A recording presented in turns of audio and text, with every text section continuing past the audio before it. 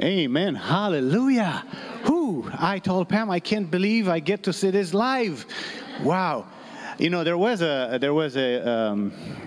show on 3ABN, not 3ABN, Adventist Hope TV. This is my story, this is my song, and it was primarily filmed in Brazil. I can tell you, Brazilian people are so gifted, and we're so glad that we got to have a taste of that this morning here at the Middletown Seventh-day Adventist Church. So it's great, and it's a special Sabbath. Anything from ministry moments and what's going on in the opportunities that we have in our community to what's going on here this morning is great. I feel already blessed.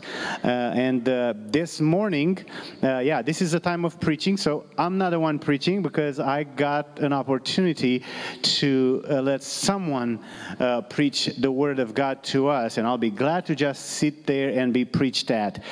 He is Elder Joel Sutherland. He is the ministerial director of the Georgia Cumberland Conference. In other words, he's my Kentucky, Tennessee. I'm still in and I'm he is my pastor. In other words, he and Chelsea's sister are here with us this morning. He will share the Word of God with us. Joel graduated from Southern, right? And he also went to the seminary, graduated from a seminary, pastored in 2 districts in Kentucky, Tennessee Conference. And then he also pastored in Pennsylvania Conference before he came back and took up the leadership position to be the ministerial director. So Joel, it's our privilege to have you share the Word of God with us this morning. Thank you. I'm happy to be here. It's a beautiful, beautiful church facility and beautiful drive up here this morning. The fall colors are gorgeous. The weather is perfect. I just wish it was fall year round. That's what I'm hoping heaven will be like, because it will be this time of year. Oops, I advanced that too fast. So yes, I am currently serving as ministerial director. One of my favorite parts of this role is getting to visit the different churches in the conference and getting to know the members and being blessed. That special music this morning was amazing. That fed my soul. I know people are ministered to in different ways, but music is what ministers to me. And so thank you for blessing me this morning. Such a blessing. As he mentioned, my wife, Chelsea, it didn't look like she was going to be able to join me today, but she was able to rearrange her schedule, so she's here with us. And also her sister, Amanda. She is a enrollment counselor for Southwestern Adventist University and was here this week in the Nashville area doing some recruiting. And after she finished work, she ended up spending the weekend with us. So glad to have her here as well. I really like getting gifts. Now, this isn't some kind of hint, it's just stating a fact. And I imagine that most of you can relate to that. Everyone likes getting gifts. Now, we like getting gifts for different reasons, however. Now, my wife, Chelsea, her love language is receiving gifts and giving gifts. And so it doesn't really matter what the gift is. What matters to her is the thought of the person behind the gift. So I could give her a card or a brand new car. It doesn't really matter much, maybe. The reality is she's just excited that I love her and gave her something to show that. Now for me, gifts are not my love language. I don't really care about the thought behind the gift. I care about the gift itself. Now, I come from a large family, and I have 5 brothers and 1 sister. So you can imagine during holiday times, this is going to confuse me. I'm advancing 2 different slides, one on my iPad and one on here. So hopefully I remember to keep that straight. So you can imagine as holiday times come, if we were each to give everybody in our family a gift, it would get rather expensive. So what my family does, and we just did this a couple weeks ago, is we draw names, and whoever gets the name, then they're the ones that get the gift for that person. Now, to make it easier, we keep a wish list that we try to keep updated. And that way, if I get one of my brothers to give them a gift, I will look at their wish list and figure out what they're looking for and try to choose something along those lines. Well, my little siblings, I still have several teenage siblings, they complain sometimes because a lot of the gifts on my wish list are rather pricey. And I can imagine as you get older, you start wanting more expensive things. I mean, if it was something cheap, I'd go buy it myself, right? If it's a gift, it needs to be something that I don't want to spend my money on. Now, in my defense, I do have some cheap gifts on there, but the majority is rather expensive. Well, the Apostle Paul talks about gifts that Jesus gives us in Ephesians chapter 4. And this comes directly after a passage at the end of Ephesians chapter 3 where Paul is talking about how God can do exceedingly abundantly above all that we ask or think. And the wonderful thing is that God isn't like my siblings.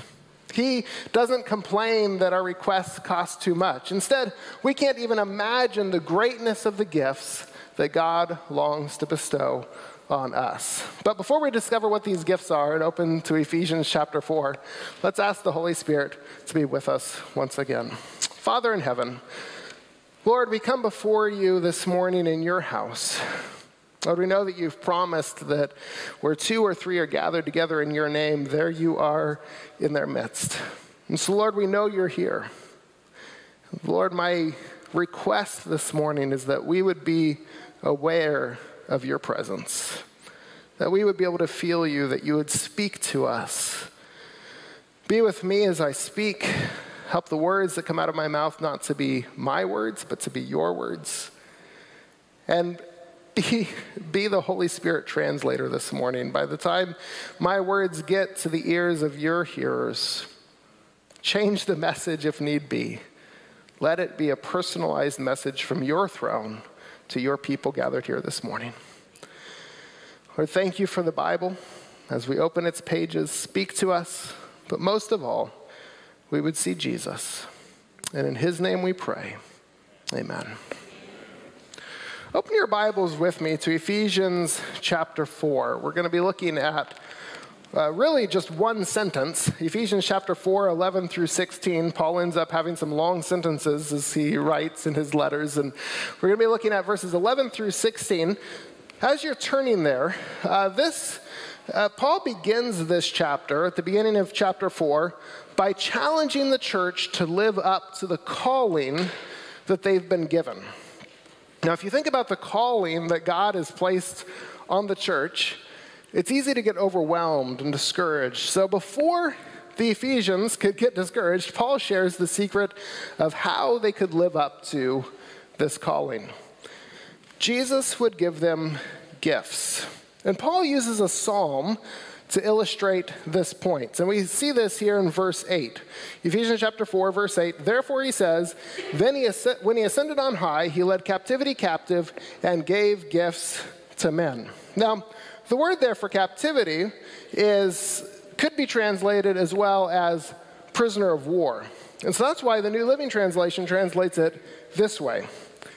When he ascended to the heights, he led a crowd of captives and gave gifts to his people. What do you think Paul is talking about here as he's quoting the book of Psalms? When he ascended to the heights, he led a crowd of captives and gave gifts to his people. Can you think of any time in Jesus' life where this was a reality? Right, resurrection. Okay, when did he ascend to the heights? Let's start there. Acts 1, after his resurrection, remember he was seen by many people, and then he ascended to heaven while his disciples watched him, right? Okay, so that's simple. Now, who are the crowd of captives that he took with him?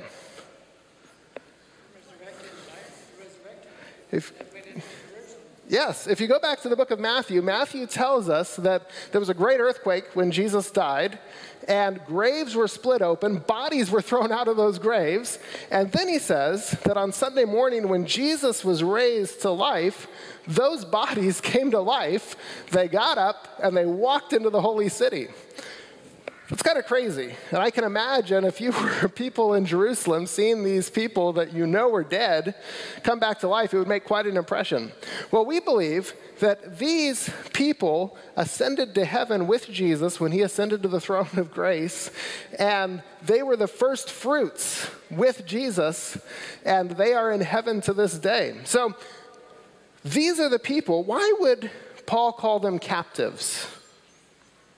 Well, if you think about it, when we die and we go into the grave, aren't we kind of like prisoners of war, being held there, waiting until the war is over and we can finally be taken home?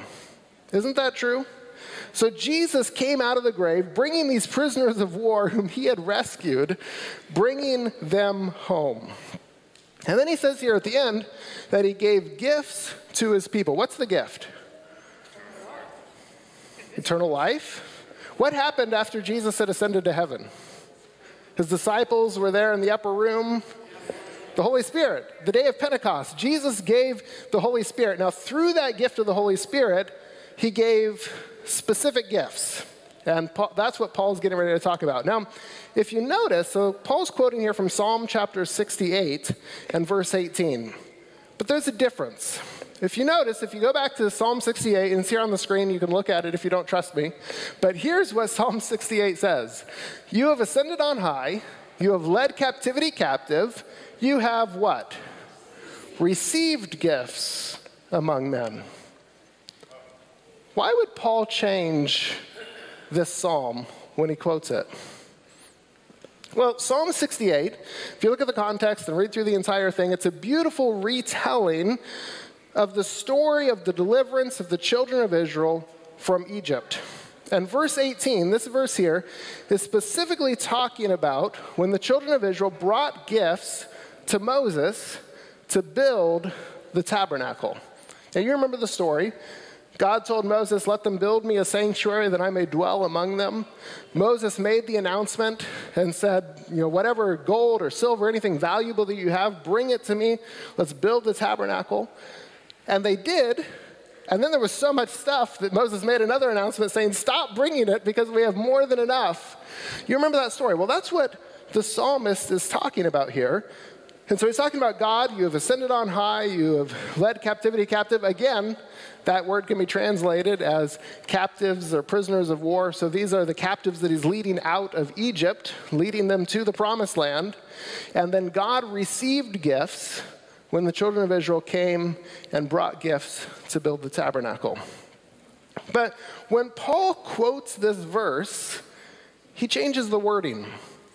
Instead of us bringing gifts to the temple, Christ gives gifts to us who have become his temple. Now, you should have been given a little handout that's a sermon worksheet. If you'd like to, if it helps you concentrate and follow along, you can follow along with that. There are a few blanks on there that you can fill in. This is the first one. Instead of us bringing gifts to the temple, Christ gives gifts to us who have become his temple. Now, this is a big theme with Paul, especially here in Ephesians. We have become the temple of God. We're no longer building his temple. We have become his temple. And so Christ gives gifts to us who have become his temple. And what are these gifts? Ephesians chapter 4, verse 11. We finally get here. This is where we're focusing today. And he himself gave some to be apostles, some prophets, some evangelists, and some pastors and teachers. Now that the Greek words there at the end of pastor, teachers, that's referring to one role most likely. So pastor, teachers, you could say. So the gifts that Christ gives, are the apostles, prophets, evangelists, and pastor teachers. It was my brother's birthday. Well, one of my brothers. I mentioned I have 5 of them. The next oldest to me. We were little. I don't remember why, or I don't even remember what year it was. I think he was turning maybe 7 or 8. I don't remember why we had to, but for some reason we had to go to the store that day. And we walked to the store that was close to our house, And we walked in, and to the left, I vividly remember this, when you walk through the doors, to the left was the toy section. And of course, where did my brother and I go? As soon as we walked in, we turned left, went into the toy section, started looking, and my brother found this. Anybody know what this is? A spirograph.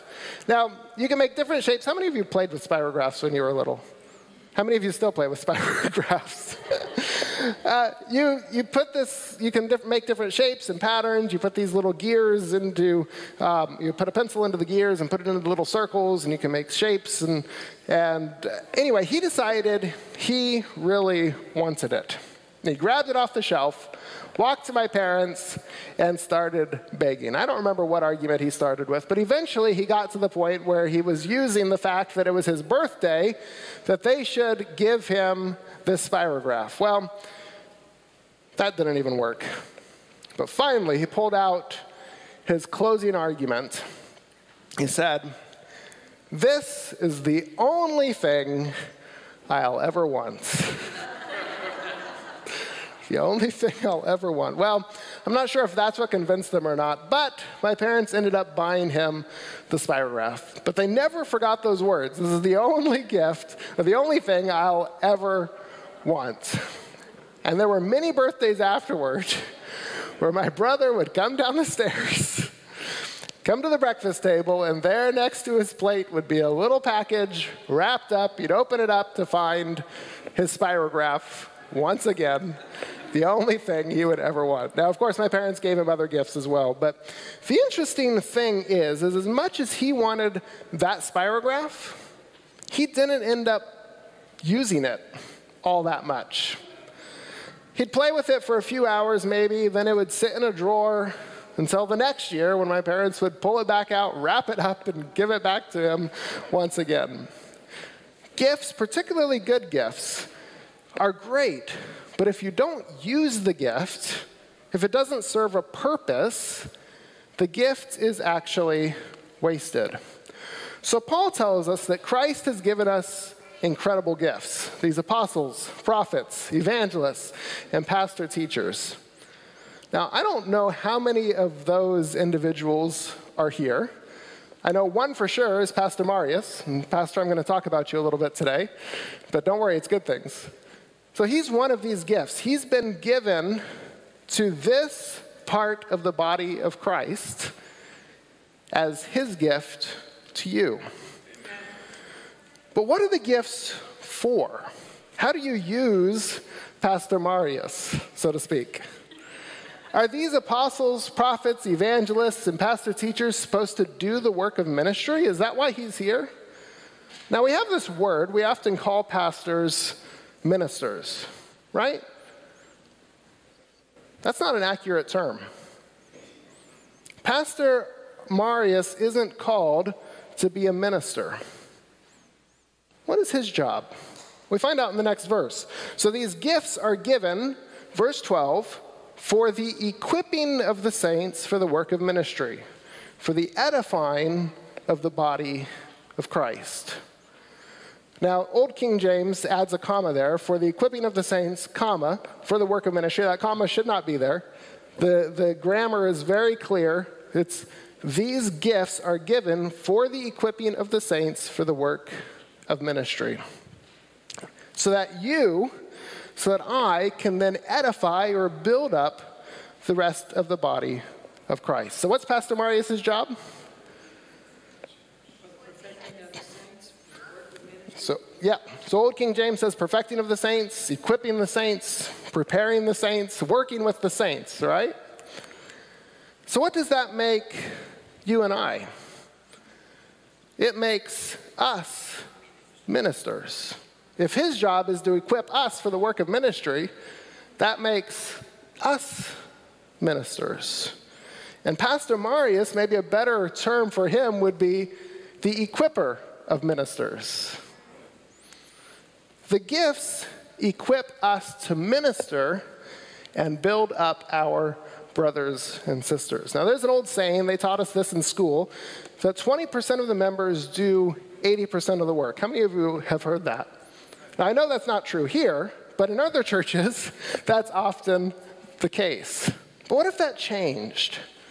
What if we had total member involvement? And I've been excited this morning because I've heard a little bit about some of the initiatives that you guys have and some of the things you're doing in your community, and it's exciting.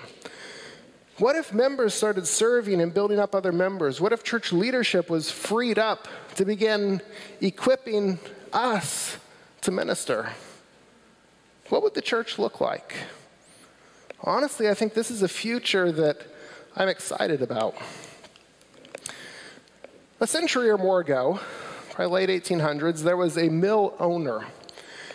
And he found his superintendent, one of his foremen, down in this wheel pit making some minor repairs and adjustments. And around the outside of that wheel pit were a half dozen workmen just standing by, idly watching him make the repairs. Well, the owner of this mill, after learning the facts, making sure that no injustice was being done, called that foreman to his office, handed him his pay, and promptly fired him. Well, the foreman, of course, wanted to know why. Why are you firing me? And this was the explanation that was given. I employed you to keep 6-minute work. I found the 6 idle, and you doing the work of but 1. Your work could have been done just as well by any one of the 6. I cannot afford to pay the wages of 7 for you to teach the 6 how to be idle. Now, this story was actually shared by Ellen White, one of the co-founders of the Adventist Church, to illustrate the work of the pastor. This is how she introduces this story. This is in her book, Gospel Workers. She says this: in some respects, the pastor occupies a position similar to that of the foreman of a gang of laboring men or the captain of a ship's crew. They are expected to see that the men over whom they are set do the work assigned to them correctly and promptly. And only in case of emergency are they to execute in detail. She then tells the story about this mill owner who fires his foreman for teaching his men to be idle. And then she concludes by saying this: if pastors would give more attention to getting and keeping their flock actively engaged at work, they would accomplish more good, have more time for study and religious visiting, and also avoid many causes of friction. So what does this mean for us as church members? Paul here in Ephesians 4 is giving you permission. No, he's giving you the authority to serve, to be a minister. That's empowering. You and I are able to call, to visit, to evangelize, to build up the body of Christ. And what is the result of accepting Christ's gifts? Then the pastor equipping the members and the members becoming ministers, building up the body of Christ. Well, Paul says here in verse 13 that the result is to reach unity of faith and a knowledge of the Son of God. Here's what verse 13 says: till we all come to the unity of the faith and of the knowledge of the Son of God, to a perfect man, to the measure of the stature of the fullness of Christ. So Paul says that we are to reach unity of faith and a knowledge of the Son of God. In a world more polarized than ever, in a world where knowledge is increased yet secularism is on the rise, this is an astounding statement. We are to reach unity of faith and a knowledge of the Son of God. Now, I know you're in the process of revising your vision and mission statements, but they basically, here's, I believe, your current ones, or are these the revision ones, the one that you gave me, the vision and mission statement? Are these your current? Yeah, okay. So I know you're working on revising these, but these sound an awful lot like this goal that Paul says. Your vision statement: to be known in Louisville metro area as the church that makes a difference, transforming people and communities. And your mission statement: committed to reach out one community at a time by educating and demonstrating healthy living, practicing and preaching a spirit-filled life, and believing and teaching the prophetical narrative of the Bible. Now, this is only possible. These are great vision and mission statements, and I'm sure the next version is going to be even better. But this is only possible if every member is active in the mission. Paul says that when we do this, we will become a perfect man measured against the stature of the fullness of Christ. So who is our measure? Jesus is our measure, not other people. Now, I know probably some of you walk into church Sabbath morning and you sit in the pew and you look to your left, you see the person sitting next to you and you kind of get a smug look on your face and think, wow, I'm glad I'm not like them. Any of you feel that way? Or maybe you walk through the doors, you sit down in the pew, you turn to the person on your right, you see them and you think, wow, that's what a real Christian looks like. If only I could be like them. And if you felt that way. But the good news is that Paul is saying here, we don't have to look at other people. Jesus is our measure. But that's also the bad news, because have you seen the measure that Christ is? In fact, the Bible says that our righteousness, we cannot reach that measure, the measure of Christ on our own. The Bible says that all our righteousness is as filthy rags. Yet, the Bible also says that we are to be perfect, even as our Heavenly Father is perfect. Now, a better word for perfect might be the word mature. And that's exactly the direction that Paul takes us here in verse 14. He says that we should no longer be children. What's the opposite of children? A mature adult, right? So we should be mature. We should no longer be children, tossed to and fro and carried about with every wind of doctrine by the trickery of men and the cunning craftiness of deceitful plotting. So he says that we should no longer be children who are blown about by winds of doctrine and deceit. And this maturity is only made possible through Christ living through us. It's a result of this process, the Holy Spirit being given on the day of Pentecost, creating these gifts, these apostles, prophets, evangelists, pastor, teachers. And then as a result of this process of them equipping us for the work of ministry, us learning to build and edify up the church in love, then we become mature. And we're no longer tossed about by every wind of doctrine. And then verse 15, he explains what this maturity is. Verse 15, but speaking the truth in love. Speaking the truth in love. This could also mean living out the truth. And it's difficult to translate from one language to another often. How many of you speak more than one language? All right, quite a few of you. And you know that there's often phrases or words in one language that you just can't translate into the other language. It's impossible. And that's what happens here in verse 15. Speaking the truth is one word in Greek, and it's the verb form for the word truth.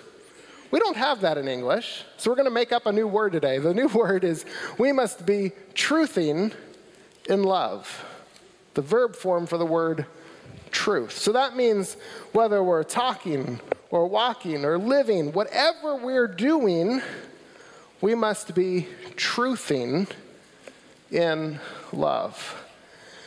And Paul says that as we do that, we will grow up into all things into him who is the head, Christ, verse 16, from whom the whole body, joined and knit together by what every joint supplies, according to the effective working by which every part does its share, causes growth of the body for the edifying of itself in love. So Paul concludes this section by saying that we are like Christ's body.